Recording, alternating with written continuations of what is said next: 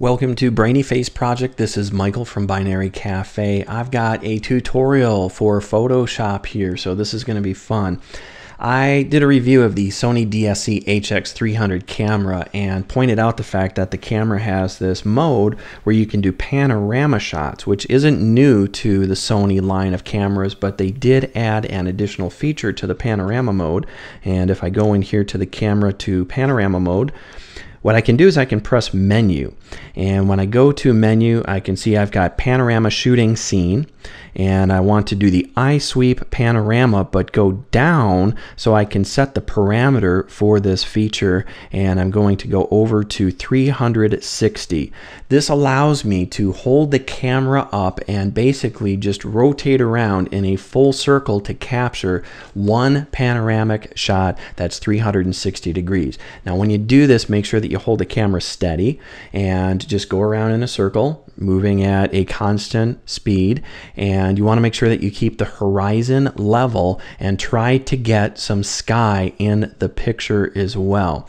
And it doesn't need to be perfect. I'll show you how you can go in here and take an image that you shot with 360 degree panorama and turn it into this cool effect, which is kind of like a city or a planet floating up in the sky. This effect has been around for a couple of years, and when I was reviewing the camera I was reminded of this because of this cool 360 degree mode. So the Sony DSC-HX300 makes it easy to shoot the panoramic shot, and now I'm going to use Photoshop to manipulate the image. So what I want to do is open up the file, and I've got a JPEG image here, which is probably going to be pretty big. If I go to image on the menu and I go to image size, I can see that this image is 11,520 pixels wide by 1,080 pixels high. So this is a large panorama. It's really cool that you can capture this much of your horizon, and it does all of the stitching seamlessly inside the camera. This is just what I have. I didn't have to do any work to get to this point, but now that I have this image, I do need to go in and do a little bit of cleanup here to make sure that I've got a good image. Now, the first thing I need to do is correct the horizon, because when I shot the picture, I tried to keep it as level as possible, but it looks like on the left-hand side, that's a little bit lower than over here on the right-hand side. So an easy way to do this is to go over here and choose, underneath the eyedropper tool, there's a ruler tool. If you choose the ruler tool, this allows you to do measurements. But I don't really care about measurements right now. What I want to do is basically just click and hold my mouse button down at the bottom of the bushes, which will indicate my horizon for me. That's my match point A. And I'm going to hold my mouse button down and just draw a line across the screen. I can see it's angled a little bit. I don't know what the value is, but I go underneath the bushes on the right-hand side. I let go of the mouse button, and it drew a temporary line on the screen. What I can do now is actually rotate the image so that it coordinates between those 2 points by going to image, go to image rotation, and go down to arbitrary. The value that shows up in this box here is an automatically calculated value based on the line that you drew, so you don't need to change this. Actually, you shouldn't change it. Just click OK. And what it's going to do is basically make sure that this is a straight line all the way across the screen. So that's pretty cool. It's an easy way to straighten your images. I've been using that for years. I really like doing that. So now that I have my horizon straight, I'm going to go to my crop tool. I'm going to make sure that the values are clear. I'm going to click clear because I don't want to actually force the width or the height or change the resolution of the image. And I'm going to click and hold my mouse button down, and I'm going to drag so that I don't have any of that white space. That white space showed up when the image was rotated, and I've got my bounding box around the crop. Now if you take a look, I've got two of the same building. So the camera said, okay, well, you must be done turning around in a circle here, but I can see that there are two of the building, and I want to turn that into one building. So if I click and drag over here on the right hand side of the screen, I'm going to take that bounding box and put it to the right edge of the windows there, or the corner of the building, and then I'm going to do the same thing over here and that gives me my crop box. So now I can double click inside this box or hit the enter key or click on the check mark to commit to the box that I drew. And now I've got my cropped image. So now this is the really cool part here.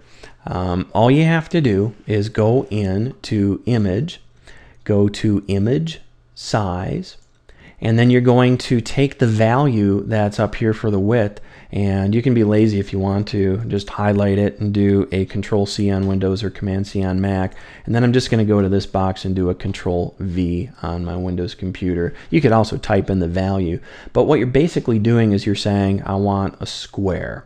And you need to make sure that when you go into this box that this is deselected. You do not want to constrain proportions because that will maintain the aspect ratio between the X and Y axes, and it's gonna basically just adjust the image. You do want to stretch it.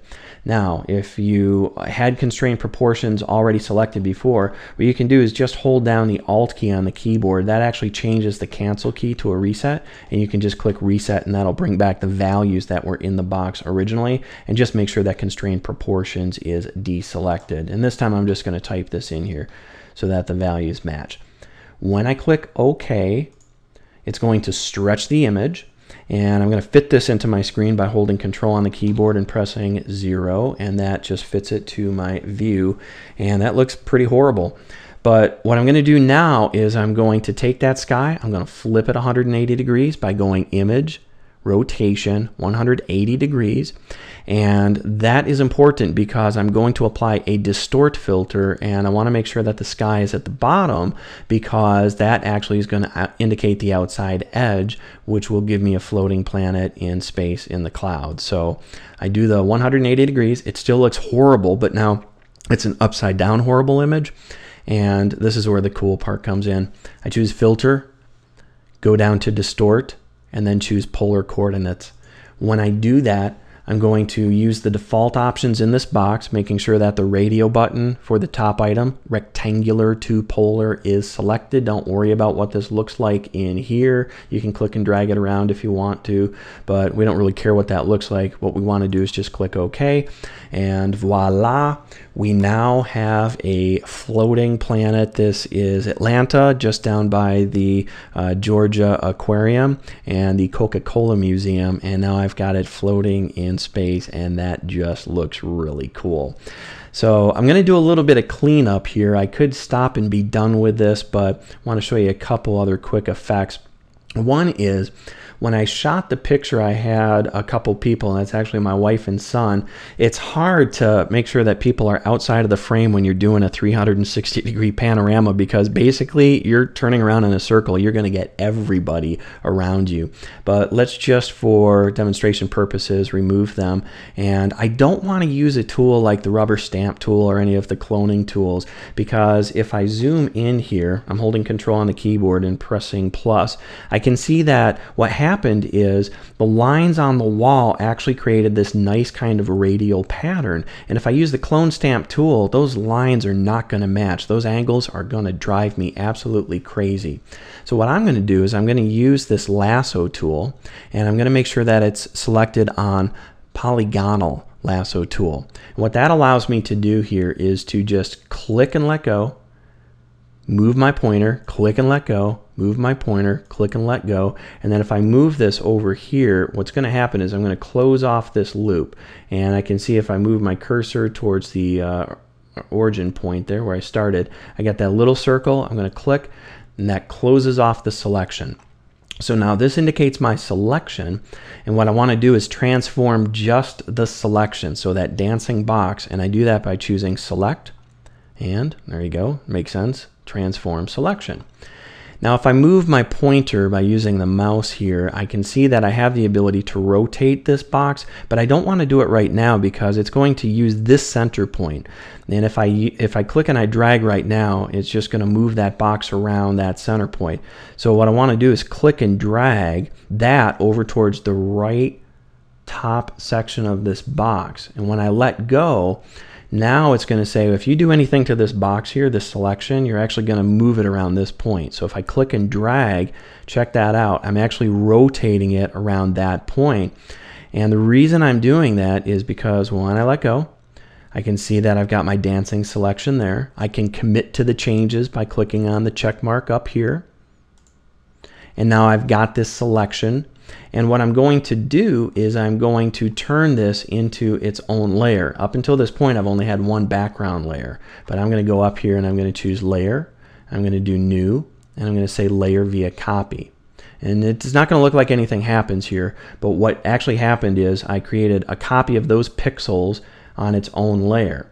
And if I press Control T to transform that layer, what I'm going to be able to do is just swing this back into position.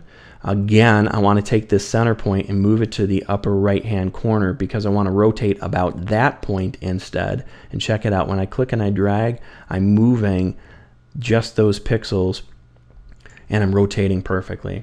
So now when I click OK, I can see that those lines match up nicely to give me a simple effect. And that looks good. So I'm just going to flatten my image right now. So I'm going to take those layers and flatten it down. And when I do that, I've got one single background layer. And I'm going to go in here to my clone stamp tool. And I'm going to hold down my Alt key on the keyboard.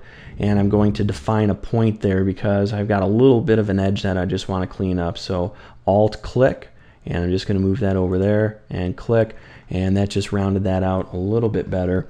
I'm going to press the left bracket key on the keyboard to reduce the size of my brush and just clean up that point right there. Maybe do a couple more, and that looks good. I'm not going to worry about that. That actually looks kind of cool, so I like it.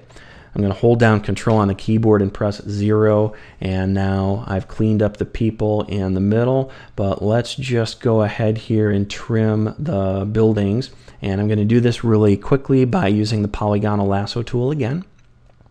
And I'm going to click and drag, so I kind of have a little bit of a corner that I'm creating on this building. And I'm creating a selection here. Again, when I get close to the origin point, I get the little loop, and that closes off my selection. And then I'm going to use my clone stamp tool again, and I'm going to select from the clouds over here. I'm just going to duplicate that over the building. So if I hold down the Alt key on the keyboard, that defines my source point. So I'm making a copy there of those clouds.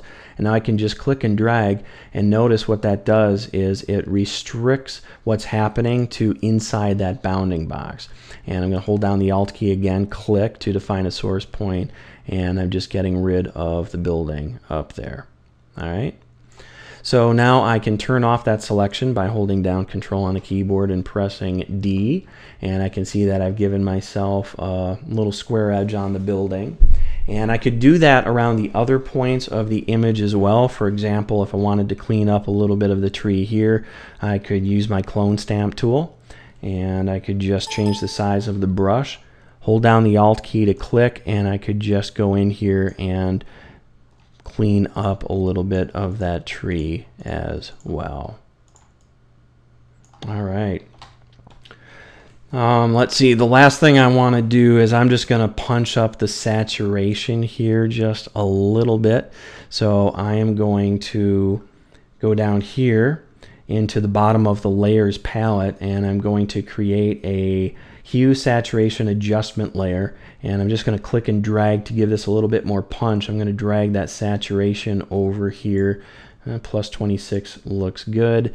And now I'm going to save my image, and I'm going to call this Planet Atlanta and save. All right, so that is the first Photoshop tutorial here on brainyface project. I hope you enjoyed. If you have any questions or you want to see more tutorials on stuff like this, just let me know. Thanks for watching. Take care.